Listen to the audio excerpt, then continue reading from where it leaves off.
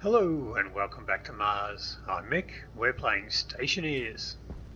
Now, our latest update to the game on New Year's has just brought some huge changes to the pressures and temperatures used for making our alloys and superalloys.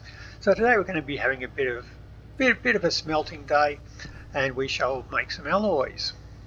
So for our alloy make today, we're going to be using the furnace I have built in previous episodes. If you want to go through the build for our advanced furnace here, go back and have a look at the videos start with building a basic furnace to learn of the fuel systems and the instrumentation setup, and then have a look at building a better furnace and finishing the better furnace to get the pressure regulation. Now the pressures have gone up hugely. Some of the alloys and superalloys require 50 megapascals of pressure to actually get it going. Now that's a tall ask there. It would have blown your old furnace apart, but along with the requirements being upgraded, our furnace has been upgraded as well. It can handle 50 megapascals. It's been upgraded to 100 megapascals. But just be warned, all the associated pipes and tanks and other things there have not been upgraded. They will still explode at 50 megapascals. So make sure that we are only inflating our furnace to that one, and we're not just letting it pass off into other things. Right, health and safety done. Our furnace itself is unchanged. Our changes we've made are on the radiator system. I have enlarged the radiator system quite considerably, and I have placed a couple of surge tanks up there. So now if that overflow tank just does overpressure, I can quickly dump it into here. I have plenty of space. So looking at the code, this is of course available on the workshop should you want to download any of the changes I've made. I have changed, because we have to go to much higher pressure now, I've changed the multiplier on the pressure dial. It was 100, the same as the temperature. I've changed it to 500, so now we can wind it up to 50 megapascals. Enough of the technical babble, let's get down to what you really came here to see. F1, we've got ingots in there, it's got all our recipes in here. So if we want steel, it's telling us that we've got a 3:1 ratio of iron and carbon. We need to get 900K, which is a bit more than what it used to be. It must be between 1 megapascal and 100. So that's a huge range there to get it from, between 900 and 100,000. So we've got a huge range to play for. This one is pretty easy to make. Rightio. So we're all going. We drop in the coal. And switch on my system might help. There we go. So the coal's all in there. Now the iron. I've already processed the iron, just as I already had a heap of it already made up, so I may as well use it again. Switch on the fuel feed. We can hear the igniter going. We can see them adjusting the pressure. There's my steel. Flashes it, spits it out for me. Now we know the igniter's stopped, so the fuel has switched off as well. Solder and Electrum are probably going to be the next two you want. Now Electrum's a pretty easy one. Once again, low pressure, low temperature. Now this one does have a maximum pressure. For this one we will need to turn down our pressure. Pressure's down to 2000. And we can see it's automatically pumping it down. It's happy with that pressure, we're good. Now I'll need to, for my furnace, it will automatically eject the silver as soon as it's melted. So I'm going to have to use the override to shut it off. The automation is now gone. Put in my gold and my silver. It's melting this. It's got an ingot. It would normally spit that out, but I've switched off the automation. So now that it's melting the rest, I can switch it back on again. Oh, okay, and it's already got it for me. That was an easy one. Now solder has been bumped up. It is 20 megapascals. Once again, huge temperature range, low temperature, but it must be 20 megapascals or above. So this has got a lot harder to make. So we need to turn up our pressure. Now as we do this, you might find that just melting what you need for the ingredients to make the solder might not be enough to get it to 20 megapascals. We'll go above it, we've got plenty of space there. So it's currently got 1 megapascal in there. So we're first going to have to build up a bit of pressure in there. So for that, while we've got some stuff there, let's just smelt something else in the meantime. So while we're doing that, the pressure's going up. We'll probably need a few things in there. Don't need the iron, I just need the pressure.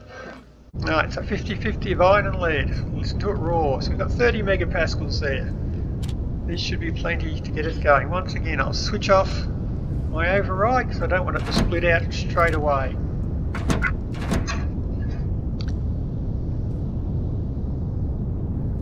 Put them both in there, that's disappeared. I can switch it back on again.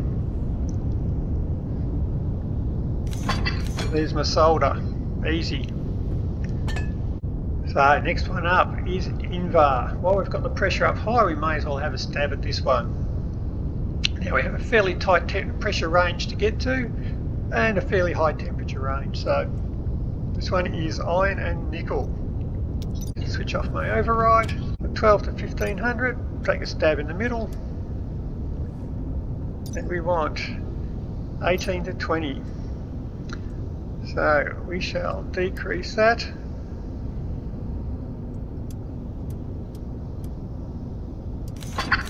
And there we go. So the next one up is Constantine. Now it is between 1000 and 1300 degrees, between 1 megapascal and 100 megapascal. So pretty much any pressure will get us there, and just a high temperature. This will spit it out straight away. We've already got the temperature and pressure we need. Pop in the nickel, pop in the copper. We'll wait until the ingots disappear. We're done. Switch him on.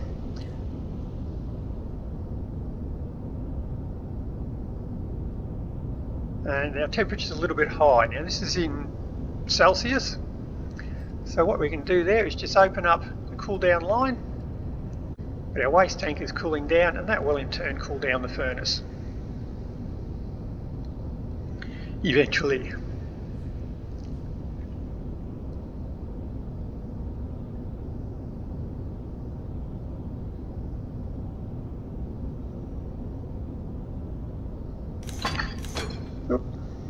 There we go. Right, so now we're getting into the good stuff. The superalloys. So astralloy. Astralloy between 1000 and 100,000. So any temperature above 1000 K will do it for us. 30 to 40 megapascals. We can do that. Now, as before, we're going to need to build up a bit of pressure, so I'm going to refine a few more things again before we get around to the real stuff. Rightio. We see that the dial has started moving there. That means that the equation has decided that once we get to that pressure, or once we get to that temperature, we'll have achieved that pressure. It's still only 20 megapascals. We're looking for 30, but we're at 600 degrees, not at the 1300 it wants. So 1, 2, 3, 4. Now I'll put the cobalt in first because that won't form an ingot and my automated system won't spit it out. Very good, ingredients are in there. Turn on the pressure.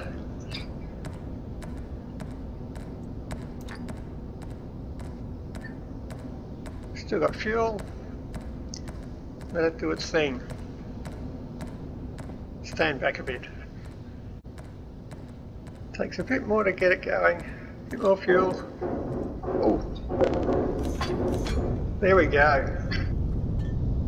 Doesn't the furnace love that? Next up, it's ink and tell. Now once again, our temperature range is pretty easy to get, but our pressure range is very tight. So we'll probably set it to about 1000 degrees and probably 24 megapascals. And we may have to tweak this a bit to get it to work. So 1 part iron, 1 part gold, 2 parts nickel. And nickel. Once that disappears, I can switch the automation back on again. There we go. Oh, look at that, pressure's almost right. Oh, we're going to get this one easy. 24. Oh, boom, done, straight up. Well, that one was easy. So, next up, we have Stellite. Now this one has a very tight temperature range, so 950 to 1,000, or so 1,000 to 1K, so it's a 50-degree temperature range for that one there. And we have a 5 megapascal range for it there. So we might set our pressure to about the middle, our temperature to 9, we'll set a pressure to 1,000 for our target, and see how we go. We might have to play with the cool down on this one, I imagine. Pressure dial up. That'll do us. So we want cobalt to silver to nickel. Right, so all our materials are in there. Our pressure's too low, so we're going to have to give it a fire to build up some pressure. And okay, so it switches off again automatically because the safety on our automation says the temperature's already too high, you don't need any more fuel. So we're going to have to cool it down a bit. So I'll just open our cool down till it drops down below the temperature. That's in Celsius. It's really 1160 degrees Kelvin, which is above the 1000 that we want. So I'll just open it up to the radiator, let it cool down. Once it's cooled down, we can give it another fire. And there we go, 727. We are now in the right temperature range. I'm just way low on pressure. I should have smelted something else before putting the ingredients in there. But anyway, we're going to have to make up that pressure by burning fuel. So turn on the fuel feed. Because we're below temperature, it'll let us switch on the fuel feed now. And away we go. Come on, fire.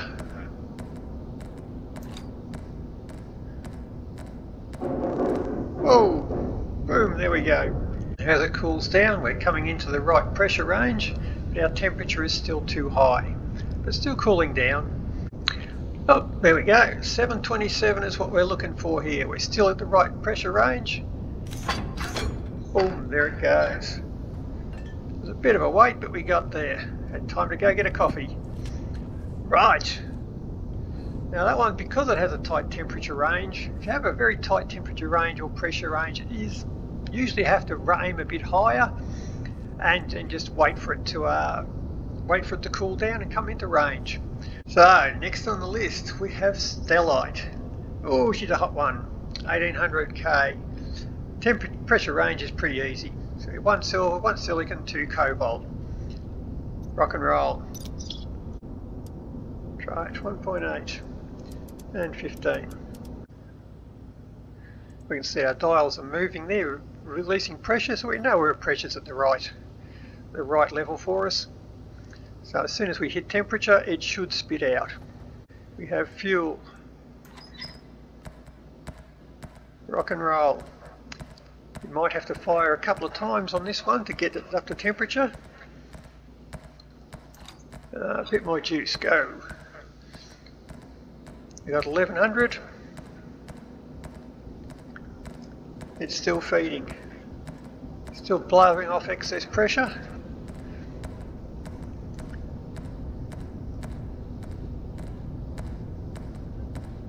Come on, go. There we go. Fire it again. Spits out our ingot.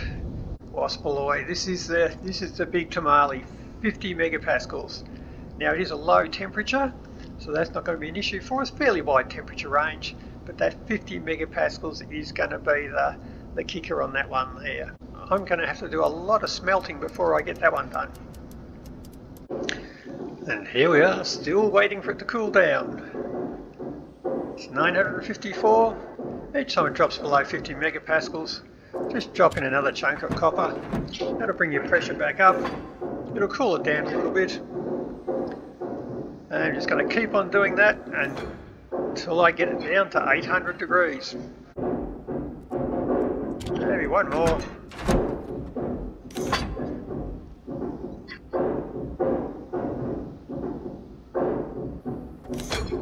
We have temperature and pressure. So I'll deactivate the override. I can feed in my ingredients.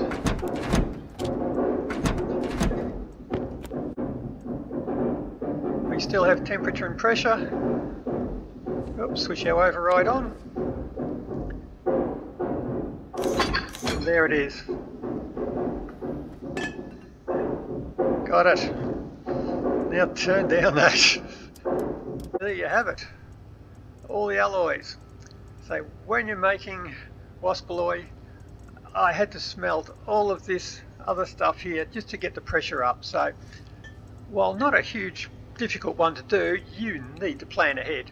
So the furnace has been revamped to take 50 megapascals, but don't push your luck. I mean, it can supposed to be able to handle 100 megapascals. It says there is. Patch notes do say there's a probable failure after 50 though, so there's a chance it will still explode.